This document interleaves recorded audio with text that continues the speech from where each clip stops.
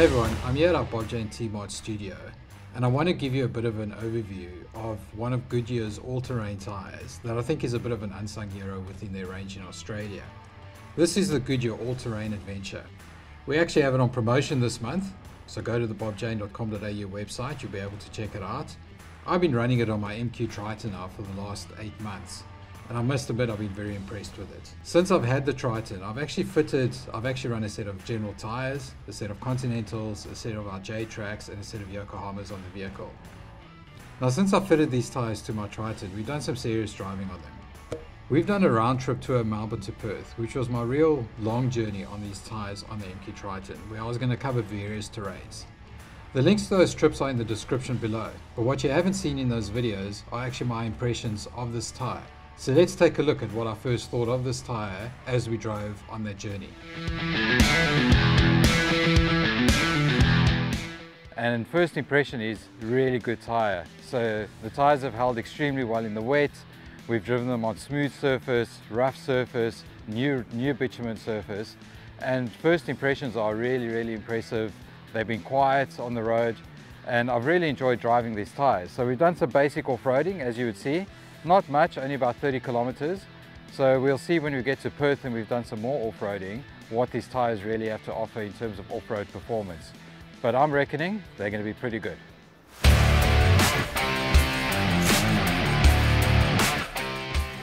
We've done bitumen driving, a little bit off-road driving out in the mud and now out on the beach. Running at 20 psi. I've got to admit I'm very impressed with these tyres. Yeah, so the bitumen driving and the bitumen holding that we've had, especially in some of the rainy conditions, the tyres have been exceptional. Once we went off-road through a lot of those puddles and picking up a couple of stones out on the gravel roads, the tyres were fairly clean by the time you made it back to the bitumen. So yeah, from my perspective, comfort-wise, comfortable tyres, sand holding, really capable. For a tyre that's a good all-terrain and a nice balance between what it offers from the Duratracks, I really rate these tyres. And to be honest, I don't think I'm taking them off.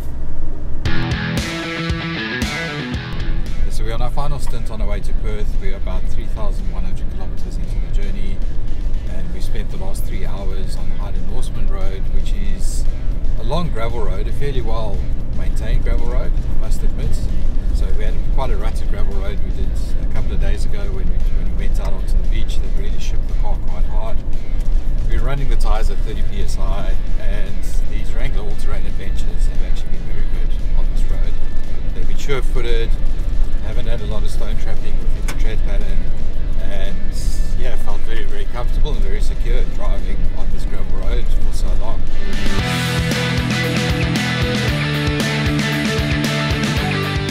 So we've done almost 7,000 kilometers and we're about to hit Melbourne as the weather would suggest. And I want to give a bit of an overview of what I've experienced on the Goodyear Wrangler All-Terrain Adventures on the Triton so far. So in terms of on-road performance, from when we put the tyres on the vehicle, there was a remarkable improvement in terms of comfort and also less road noise that I experienced on the vehicle. In terms of off-road performance, Goodyear has the patented Kevlar technology in these tyres, which means it gave me confidence that there was an additional layer of protection in the tyres when hitting off-road. The tyres were extremely capable in the beach driving we did, the sand driving we did, and even in some of the mud that we played in, which means that the tyres presented a good all-round balance in terms of on-road performance as well as off-road capability.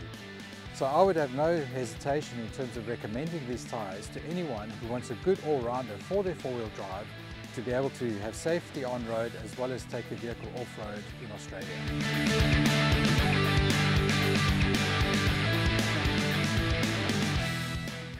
So in June this year I did a Simpson Desert cross on the Triton.